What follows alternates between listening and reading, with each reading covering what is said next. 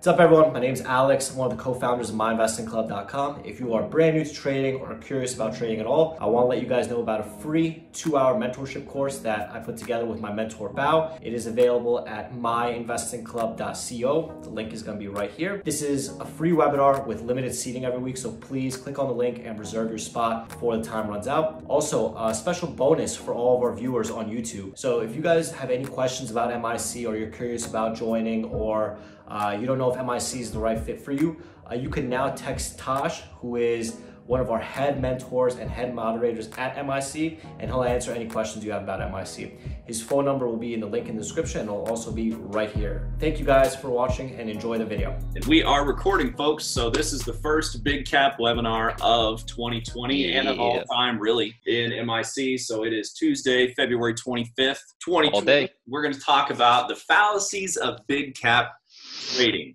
the stuff that people think keeps them from trading big caps. So let's jump right into it. Number one, this can be worded two ways, really. The first is, I'm a small cap trader and I'm still losing. So learning to trade big caps wouldn't do me any good. If I can't trade small caps, I can't trade big caps. Or another way of saying that is, I'm a small cap trader and I'm still losing. Maybe I should go trade big caps. Both of which are so, it's just the worst. It's the worst way of thinking. It is the absolute worst way of thinking. Because, 100%. and I know Sam can attest to this, because I use the same exact process that MIC teaches every single trader. I use the same process in trading big caps as I did in small caps. The difference is I don't wake up at 4 a.m. anymore to get the locates.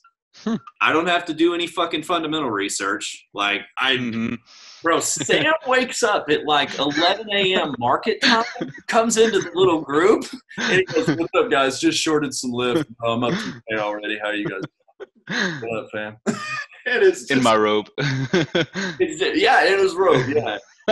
He's like, now I'm gonna go get some Jersey Mike's. Chipotle. Dude, I haven't gotten in a while. Half Chipotle. Dude, that's what it is. It's so. That's you. It is. So, fallacy here is that small cap trading, if you fail in small cap trading, you should go trade big caps. No, that's not how you should think. It's not how you should think. The process of trading small caps is the same as trading big caps. They're just bigger ranges. You deal with a bigger price range, so you have to, dude, you can't, like a small cap, it will, you're shorting small. Let me say, for example, like this is the example here. So like if we were to like draw it out, like you can draw. Oh, sick. Like this is the setup, like, oh, that's mega slow. Whoa. Dude, I would have shorted right there. Yep. So, like, I would have shorted that top. Here's the point with this is that, like, let's say in small caps, like, pre-market high is like a really mental level, right? To stop out if you're a short. Like, you're in longs love to buy that. Like, a lot of chat rooms will alert that. They're like, pre-market breakout, let's get it. And so in small caps, it breaks by like 3 cents. What do? Meh. No, not too much. It breaks by 10 cents. You're like, okay, I'll stop out. But if it breaks by 10 cents in a large cap, that is the meh. I mean, Yeah, dude, I've seen Sam go, I'm going to stop out at 42 if it breaks. It goes to 42.50 and stuffs, and he's like, no, I shouldn't have stopped out. I'm still in. And I'm like, what? But it's because you have to withstand a larger price range. You have to be able to handle a larger price range. So small cap trading doesn't really just transpose right into big cap trading.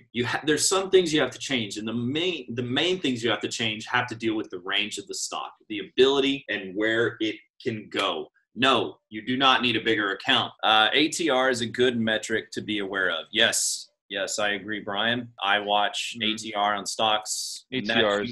That's usually how I pick my strike prices when I play options. Is I will look at like one ATR away from where we're, like, let's say we're trading at 40 and the ATR is $2, so I'm probably going to pick a strike price. It's like 42, and if there's interest in in that price level, then maybe I go at that strike price. But it's always best to try to stay as close to end money as you can. I do use sometimes RSI but I don't I like. use RSI. I like rare. It's Yeah. only if I'm in the position, and then like I'm trying to either cover or like whatever the case is, or sometimes entering, and then I'm like trying to see whether, you know, just what it says. If it's overbought or oversold, I might, you know, if I'm like looking to cover and I say that, or I see that it's, you know, oversold, I'm like, shit, it probably is a good time to cover some at least. But Bro, that's what I love. That's what I love. same for like And entries. let me just kind of dictate. I know this will be something that people get to see here, and I'm going to show you guys something a little different. So here is something I absolutely love. Let's say this is your chart, right?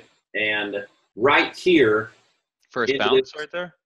yeah, right. And then this is your RSI right here. So you've got RSI, it gets really overbought up here, and it comes back down. It comes to oversold here, and it starts to pop, and then we cycle back to overbought there, and we come down here. But then let's say we start to go into this like consolidation range like this, and we're not really doing anything, and the RSI is climbing like this. So if the RSI is climbing, then when it goes and pops a little bit, I'm not really concerned because the RSI is almost overbought. And with that little pop right there is going to put it into overbought. So that means that there's going to be more selling up here. And that means this bounce is less likely to work because there's just too much buying met with supply. And so then that's when you get it and it ends up looking like that. That's the last little relief bounce. And so like when shit starts to go into consolidation like this right here, and the RSI starts going overbought, dude, I'm like, yep, dip's coming. And RSI does not work in small caps because small caps are fucking Pretty much psychological. They're all psychological. Big caps, RSI works. You got to know how to use it, but it works. It's an additional confirmation to your trade. It works. I use it every day of my life. It has kept me out of trouble so many times and given me additional RSI is really good. Confidence that it's going to work out. All right, guys. Have a great evening. All right, guys. See ya. Later, buddy. See you, Joe. Thank you so much for watching our video. If you want to see more of our videos, please subscribe to our YouTube channel by clicking the button here. We do our best to post a new video every single day. If you have any questions about MIC or any general trading questions, please text Tosh using the number here. Also, stay up to date by watching some of our most recent videos right over here.